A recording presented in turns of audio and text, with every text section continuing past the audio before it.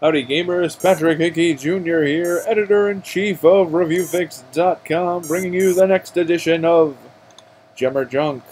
This week out we're going to be playing Amidar.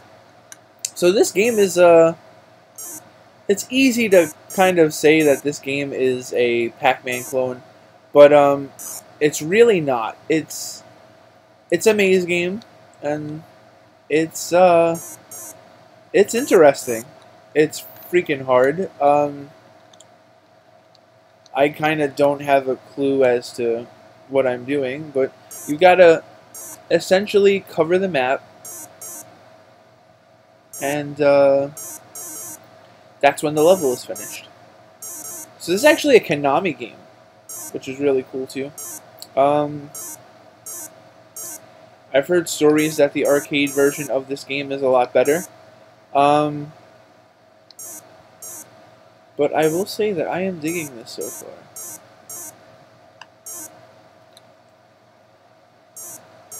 Okay.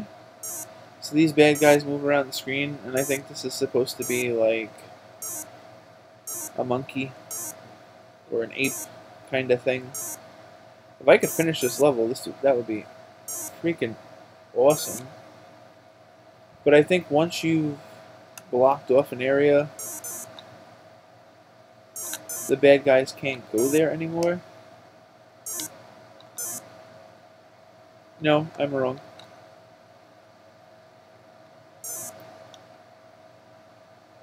But, crap. I'm dead. But anyway, it would be super easy to kind of say that this is a Pac Man clone because, you know, you're trying to just eliminate space. This is supposedly based off of like a Japanese board game or something like that. Like a tabletop game. Super primitive idea, but I mean, I think it totally works. And I mean, I'm playing the crap out of it right now. This is a, you know, a 30-year-old arcade game,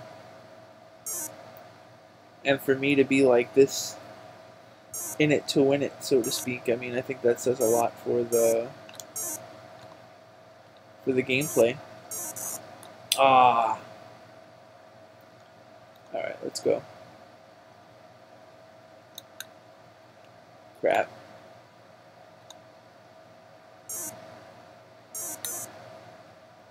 I wonder if you can get guys like trapped in there and stuff. I guess we could try.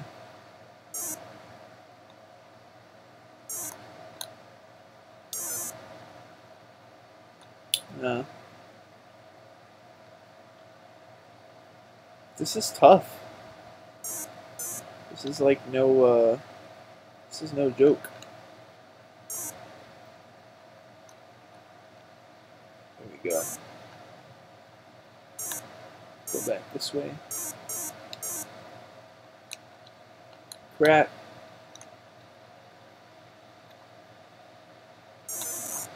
Crap. Let's see. Oh, I'm dead. Alright, but anyway. This is definitely like a different type of maze playing game.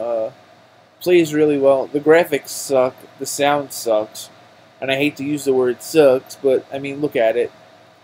But the gameplay is where it's at. So, this is super different, super cool. Gem or Junk, I would continue to play this. So, this is a gem. Give this a try.